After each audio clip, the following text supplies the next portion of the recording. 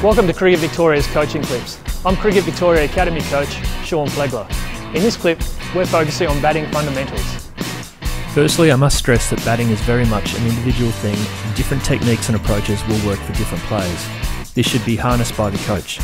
Batting is certainly not a one-size-fits-all discipline. Today I will touch on grip, stance, balance, bat lift and footwork. Firstly, the grip. The priority is that the grip is comfortable for the player with the hands close together. An emphasis on a strong top hand is important. The stance again needs to be comfortable for the player in a relatively side-on position with feet approximately shoulder width apart.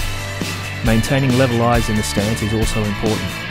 Batters should avoid being closed off or too open to the bowler when the ball is released. To maximise control, it is important the batter is balanced, particularly upon contact with the ball, but also prior to the ball being released. The player's head is vital in maintaining balance at the crease, particularly in ensuring the player's head does not fall towards the offside too much. Bat lift. Lifting the bat as part of the swing allows the batter to strike the ball with power. Ideally, the bat should be lifted up near the back shoulder, which is done best with a strong top hand grip.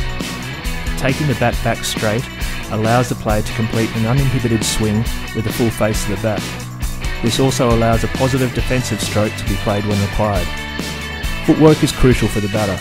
After making a decision to play forward or back, footwork should be decisive. The key element being the effective transfer of weight either forward or back in defence or attack.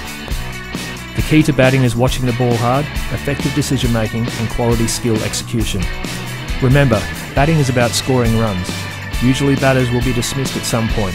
The trick is to achieve a balance of occupying the crease whilst also maximising scoring opportunities for the team.